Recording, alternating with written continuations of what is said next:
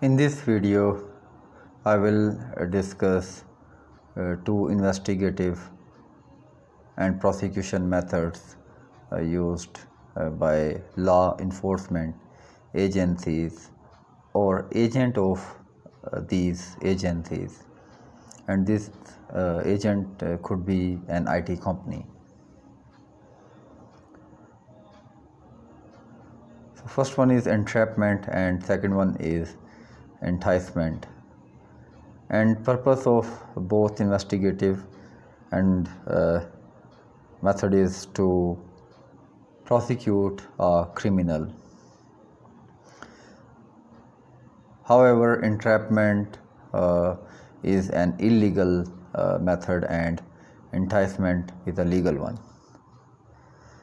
So in entrapment, the law enforcement agencies or the agents of law enforcement agencies persuade an individual to commit a crime, whereas that person can claim that he had no intention of committing that crime and he was lured in by law enforcement agencies. So entrapment is an illegal method, and therefore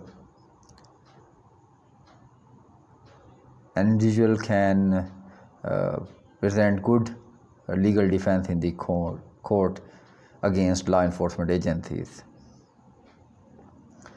So it must be avoided if prosecution is the method. So if an IT company is an agent of law enforcement agency and it set up a honeypot to catch a specific person or to target them for prosecution in the court, so what they can do is they can set up a web link which will trick the users and lure them to download a music, and once they will click on that web link, they will be redirected to the honeypot environment.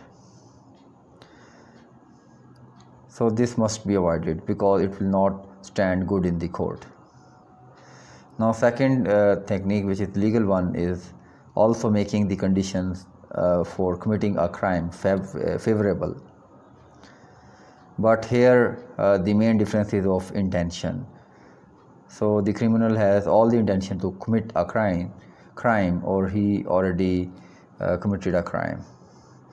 So this is a legal technique, and the criminal cannot defend himself in the court, and it is preferable method if prosecution of the criminal is the end goal.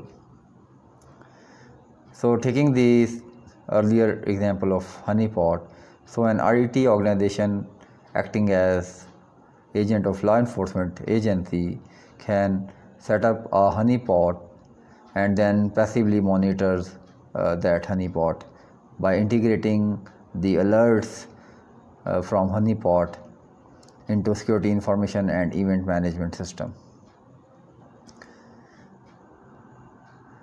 So this is a legal one because here you are not luring anyone to attack your honeypot, but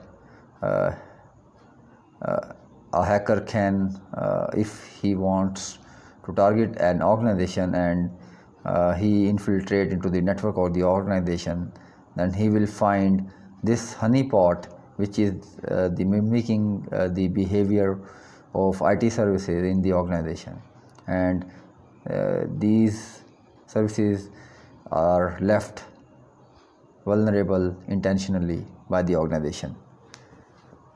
So the criminal has already committed the crime and then he will target the honeypot, and you have integrated the honeypot with the security information and event management system to passively observe any offensive activity. Now honeypots can be acquired by third party, where third party honeypot will be integrated into security information and event management system of your organization or into the SOC, that is Security Operations Center. and that third party will handle all the legal challenges associated with enticement or entrapment. Finally, it is up to the jury to decide whether it is this investigative or data collection method is an entrapment or it is an enticement. However, law enforcement agencies or their agents to carry out their due diligence to distinguish that difference. This was all. Thank you.